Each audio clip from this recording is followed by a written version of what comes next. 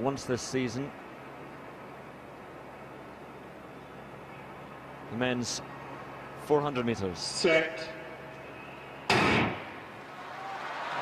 Cleanly away, and Martin Rooney always takes a little bit of time to get into his running, already going out very, very quickly as David Verberg, the American champion, with his ponytail flying out there in lane 6. He's raced past Yusuf Masrahi outside him, and Wayde Van Niekerk 2 lanes inside. The American is flying as well down the back straight and round the bend. He may well have the lead at the moment. Martin Rooney a long way back at the moment. Rabbi Yusuf 2 from the outside is running strongly.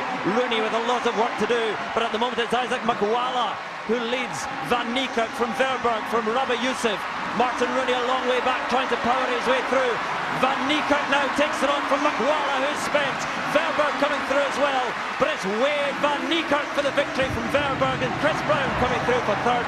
44.63 the time. Wayde Van Niekerk judged it far better than Isaac Makwala.